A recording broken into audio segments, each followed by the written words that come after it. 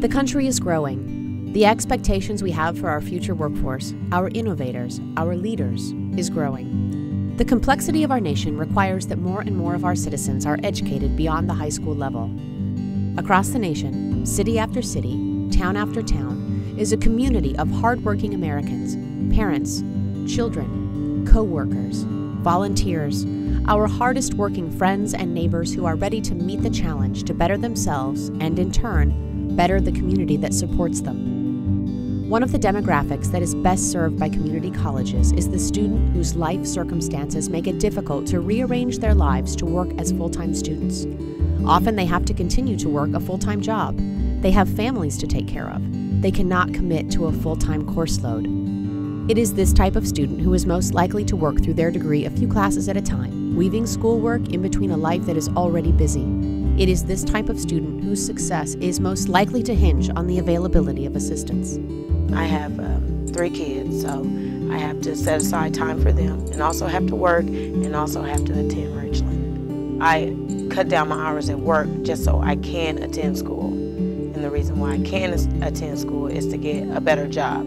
So without the Pell Grant, it would just be extremely hard for me to want to work more and not go to school as much. I would probably have to stop school if I was to lose the Pell Grant. Nearly 80% of Pell Grant recipients who attended community colleges in the 2009-2010 academic year had family incomes of less than 1.5 times the federal poverty threshold. 60% made less than $20,000 a year, putting them below the poverty level for a family of 4. Currently, the program that provides the assistance for these students to attend school is in jeopardy because an appropriations bill proposed by House Republicans would eliminate Pell Grant funding for part-time students. Any change in the awarding of Pell Grants could seriously affect these students' ability to complete their degrees and training, find employment, or to advance in current jobs. In turn, it would also make it nearly impossible for people in similar situations in the future to further their education. Because I receive a Pell Grant, it makes things easier because I don't have to pay for books out of my own pocket. This semester alone, I needed 3 textbooks and it cost me like close to $400, and without the Pell Grant, I would have been stuck. I don't know where I would have got my books. Richland Community College students are no different from those across the nation who rely on Pell Grants.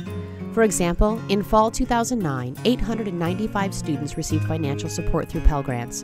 Of that 895 students, 579, or 64%, were part-time students, attending fewer than 12 hours.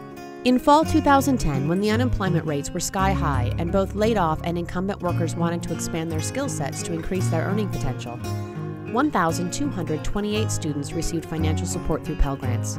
68% of that total, or 845 students, attended classes part-time. What would happen to those students if their Pell Grant awards were eliminated? And Richland Community College is just one of 48 community colleges in Illinois. The loss of the Pell Grant would be like hitting the wall for me, very frankly, because I simply wouldn't be able to pursue an education, and that is absolutely essential to my new life. I'm used to having a very busy work schedule, and I had quite a career going before things came along that changed that. If I can't retool, if I can't learn new skills, and if I can't expand my education so I'm able to do that, then nothing that I'm doing right now is going to come to anything.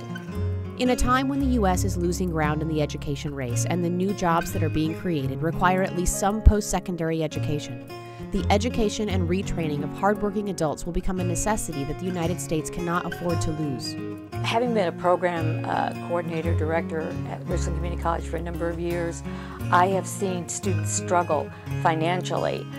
They have a lot on their plate. They have children, they have jobs, they have all types of responsibilities.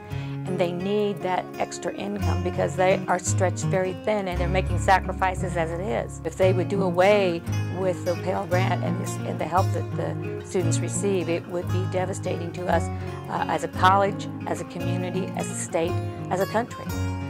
Pell Grants, particularly those awarded to part-time students, are an investment in our future that serves the needs of individuals, communities, and ultimately the nation.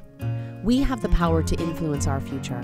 We have the power to stifle it or to improve it. State by state, city by city, person by person. We can make it happen.